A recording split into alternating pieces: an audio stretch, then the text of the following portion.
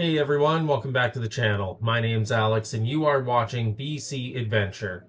I'm running on about 2 hours sleep today and I had some free time, so I figured why not bang out another tutorial that's actually a fairly important one. We all kind of put off backing up our systems or just kind of relying on whatever system's in place by default to back up and restore our systems. But it's important that we have a reliable off-client backup solution so that if anything were to go wrong, we could restore our systems back to the way they originally were. So the way we're going to do that is by looking at an application in the community apps platform called UrBackup, UrBackup. And it's super simple to deploy. We're going to make it publicly facing as well, so we can connect our devices that maybe we use outside of the home, like a laptop, or maybe we have a home office somewhere outside of the home, or you kind of get what I'm saying here. But this application is it's really versatile, works on all platforms, like computer platforms, so Linux, Mac, and Windows. And it's super simple and does a full backup of your system, or you can select what you want to back up. The best part about this is it's free. There's no subscription. You control your data. And again, it's super simple to get deployed. So let's jump into it and get started. All right, so to get started, we're going to need to head on over to our Community Applications tab. And we are going to search for UrBackup. And we're going to use not the bin hex one, we're going to use just the UrBackup application, and we're going to do install. Now, a couple things we need to do for this. First thing we need to do is change the network type to bridge, or BR0, custom network. And what you're going to want to do is set a static IP address. Now, it's on you to make sure you are picking an IP address that works or is open and free on your network. So you'll want to download an app for your phone, something like Net Analyzer, and that'll let you scan your network and see which IPs you have open. The second thing I'm going to do is set this as a privileged container. And then the third thing I'm going to do is I'm going to actually change this default backup folder. I already have a backup folder on my server, so I'm going to go ahead and use that. And I'm going to select the UrBackup folder that I've already created. And then from there, I'm going to click Save. And then all I need to do is scroll to the bottom and click Apply. So what this is going to do is it's going to download the application, the Docker application, and get it installed on our Unraid server. So this is a fairly small container, just under 100 megs, actually, about 80 megs, and it's already done. So just going to click Done. Going to head on over to our Docker tab. And for good measure, I'm just going to pull the logs, make sure it's good to go. Nope, looks like it's good now. Okay. So we can go ahead and open up the web UI. So I just want to make note of the port here. It's 55414. So we're going to need that to get set up on our client device. So what I've done is I've spun up a Windows 10 virtual machine on my Unraid server, and I'm going to show you how to get this application installed on Windows 10. Like I said, this application can be installed on Windows, Linux, macOS, Windows servers, as well as QNAP NAS servers, and a host of whole other devices. So this is a very well supported backup solution. So we know what IP we need to go to in order to get this set up, but before we get started on that, I actually want to make sure that we are setting a administrator user. So to do that, you just go to Settings and then Users and then Create User. Now, the reason you want to do that is because we want to publicly face this. So we don't want anyone getting into our backup settings that shouldn't be there. So what I'm going to do is just click Create User, and then it defaults the admin account, and we're going to set a strong password that keeps our data safe.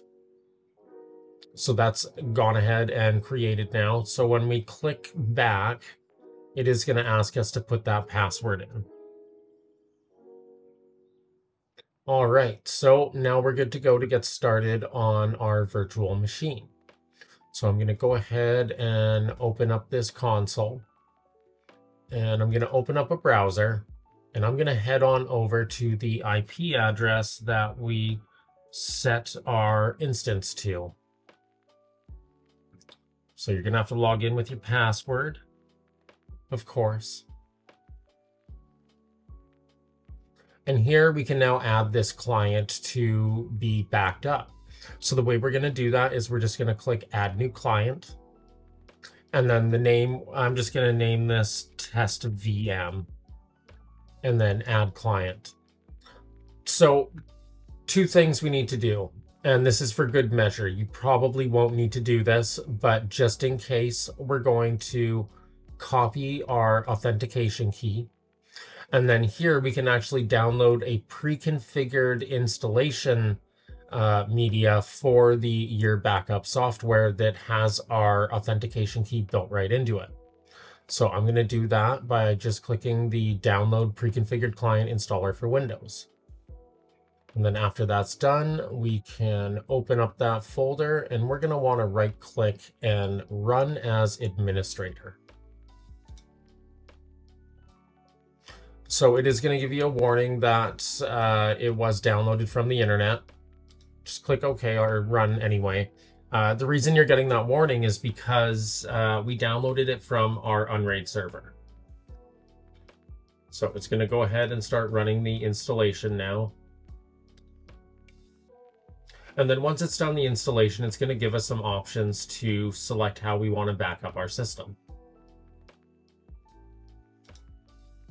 So here it's going to ask what file sets we want to back up and what volumes we want to back up. So I'm just going to stick with the recommended settings.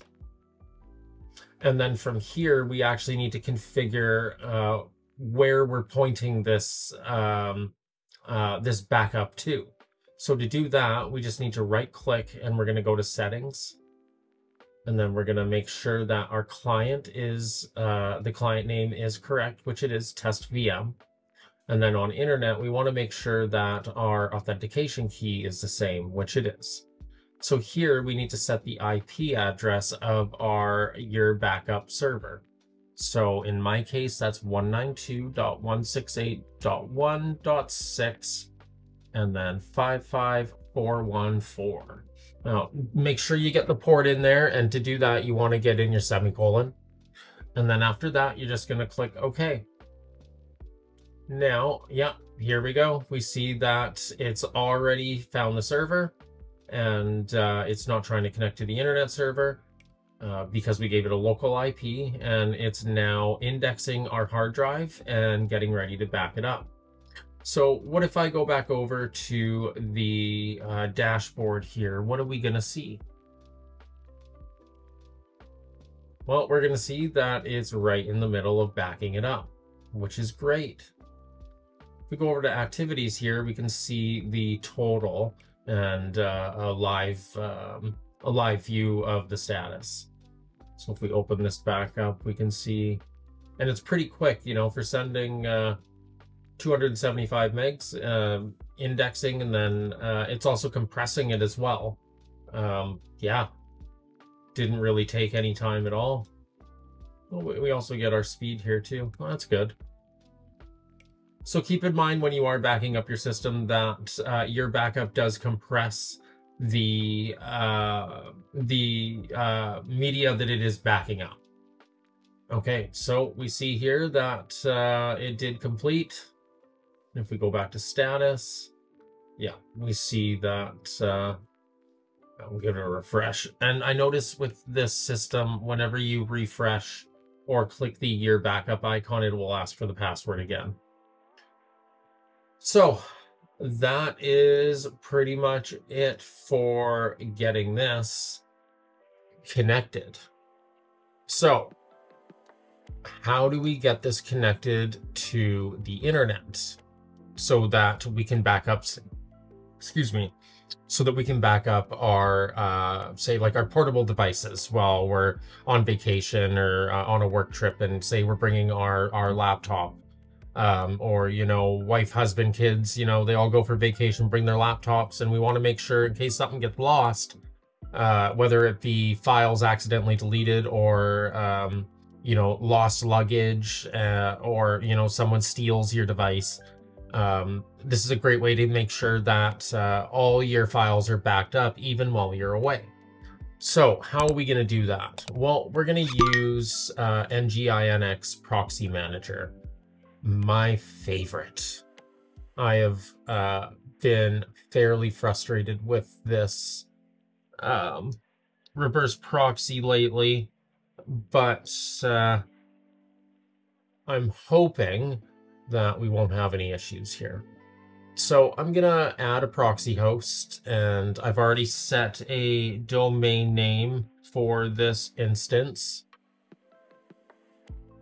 And we're gonna leave it HTTP, and the IP address we need to put in, as well as the port 55414. This is publicly accessible, so we're gonna leave that the way it is, and we're gonna click save. Now I should be able to click UrBackup.family.io, and we should be presented with the login screen, which we are not.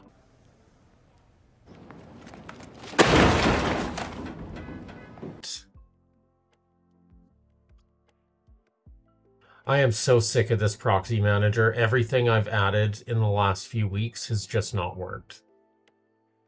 You know, and update, I have given up on Jellyfin.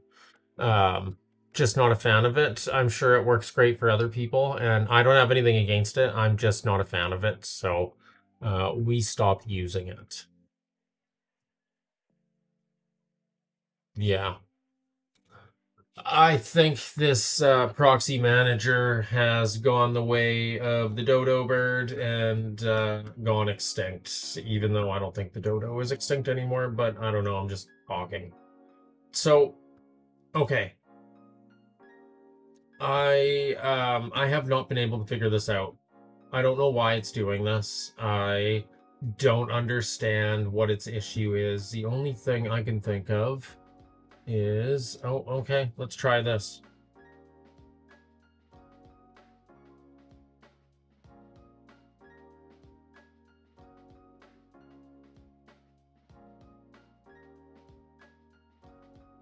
Let's give it a shot.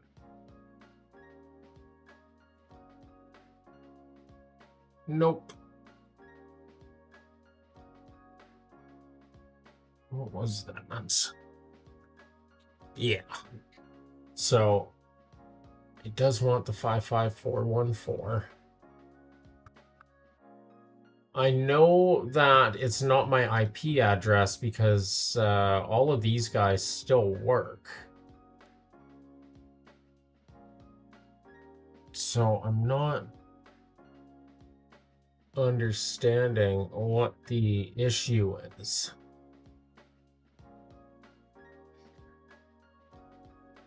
Okay. All right. Well, I'm telling you right now that I am officially done with Proxy Manager.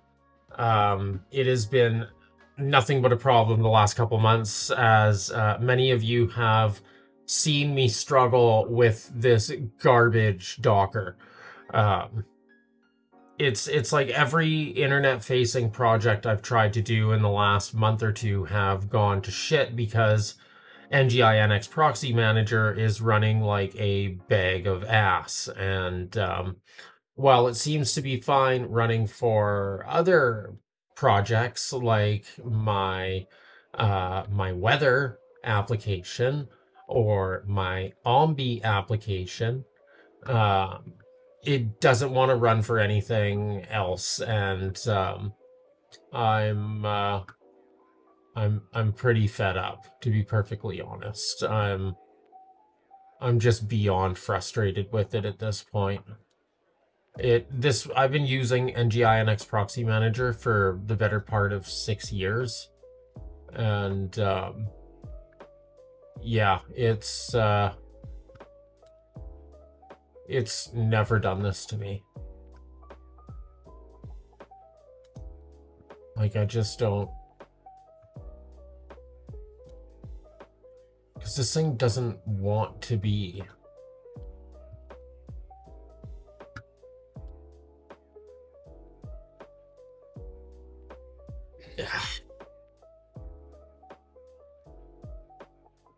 You know, it's looking like, you know, I'm not the biggest fan of Tailscale. I really don't like using it. But it's looking like Tailscale may be a better option.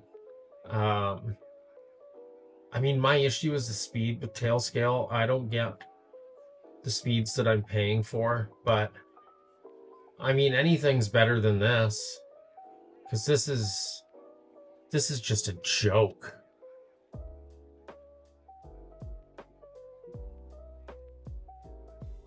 Yeah, this is just a joke. Every single thing I do with NGINX Proxy Manager is just not working. I'm not going to waste your guys' time with this. I need to look into tunneling. I really need to get into it, because this is just, like, fucking stupid. It's, yeah, something must be broken on you know, the back end of this. I don't even know anymore. I'm just, yeah. Yeah. Hold up. What is this? Okay. Yeah. Don't know. Absolutely no idea. Okay, well, that's how to get UrBackup installed. If you're using Tailscale, it's actually pretty damn easy to utilize this Docker. So I'm gonna end this here, because I don't want to waste any more of your time, and I don't want to rant and rave about how shitty NGINX Proxy Manager is as a Docker and application, as a network tool. I am just so done with it, and yeah, so going forward, I'm not going to be discussing anything outside of the network until I've got tunneling figured out.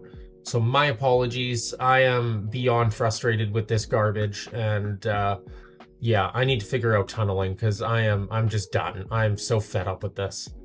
All right, I'm gonna leave it at that. You guys take it easy. I will catch you in the next one. My apologies for not getting this up and running the way that I promised I would.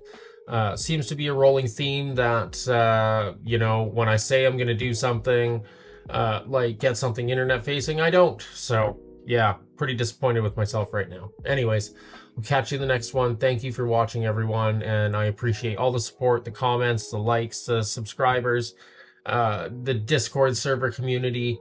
You guys are all amazing. I absolutely love the community that we're building here, and I can't wait to see what the future brings. With all that nonsense being said, or babbling as I'm doing, I will catch you in the next one. Take it easy, everyone.